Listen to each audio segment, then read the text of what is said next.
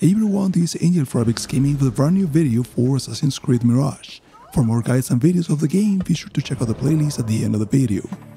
During one of the story missions of the game, you'll need to find Ahmad ibn Musa, and the clues will lead to an excavation site in the wilderness.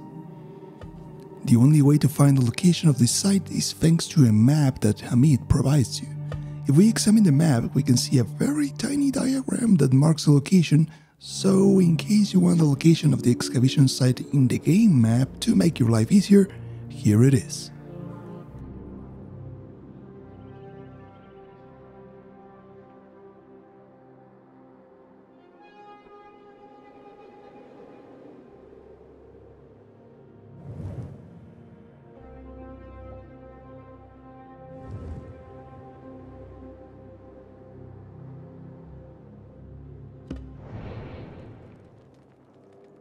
Be sure to check out more Assassin's Creed Mirage videos that I will be uploading to this playlist right here as I progress through the game.